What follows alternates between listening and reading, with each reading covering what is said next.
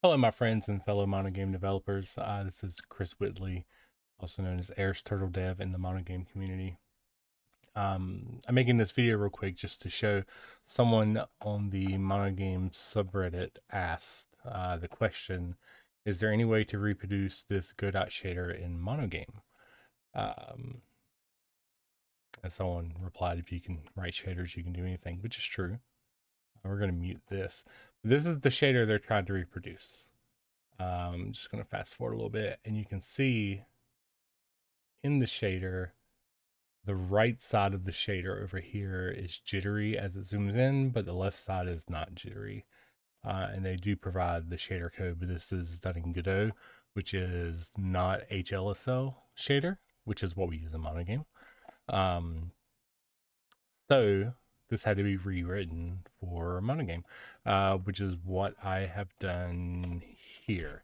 So I'm going to come to the project real quick and do .NET run just to show it real quick. Whenever it decides to run. There we go. And as you can see the jitteriness on the pixels on the right side here as it zooms in and zooms out, but on the left side, there's no jitter. The left side is the only side with the effect applied, the shader applied. The right side does not have the shader applied. And this is just using a camera that I wrote that's just zooming in and out. We can take a look at the code real quick. Like I said, the camera, this is just a camera that I use, basic 2D camera that I use in a lot of projects. Nothing fancy about it. It's just a camera that provides the transformation matrix that I can use.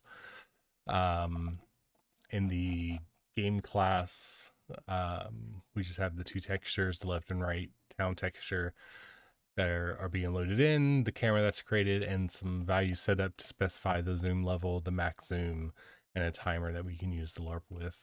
And then we just load our jitter-free effect in, which if we want to look at the effect real quick, this is the code converted to MonoGame's HLSL shader right here. But it'll be in the Git repo. You can go look at it. I'm not going to go through the code here. We just load the content in, create the camera, center the camera. Then there's a method here that lerps the camera zoom. That's what's zooming the camera in and out. That's all this is doing. And then the actual draw, we have to pass in the size of the texture as a parameter. The reason we have to do that is because we're using HLSL, but this is also a desktop GL project, which means our shader model, our pixel shaders model is set at 3.0, which means we do not have access to the texture.getDimensions function at pixel shader 3.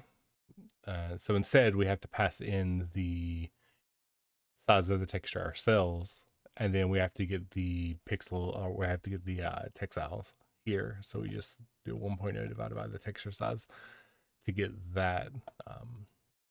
Then we use sample level here. Anyway, doesn't matter. You can look at the code.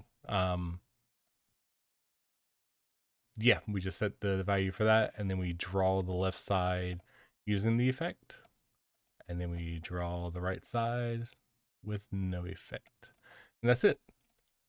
Produces the same result as shown in the Godot video, but this is in MonoGame.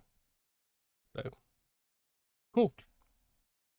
I will have a link to the GitHub repo down in the description of this video. I'm also going to reply on Reddit and a comment there. But other than that, I hope you're all having a wonderful day or night wherever you're at, and until the next video.